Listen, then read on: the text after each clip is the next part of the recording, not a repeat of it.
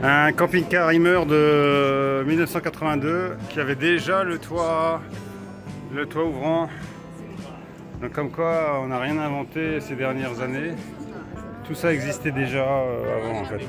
Alors ça se présentait comment? Bah, c'était assez sympa, hein. Une banquette, une table, une cuisine. Et puis l'accès à la tente et au couchage au-dessus. C'est vachement bien. Truc de 82 là. Superbe. Super comme diraient les Allemands.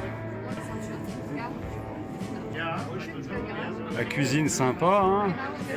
Banquette confortable et puis je pense qu'il va même y avoir un petit coffre à l'arrière pour mettre 2-3 affaires.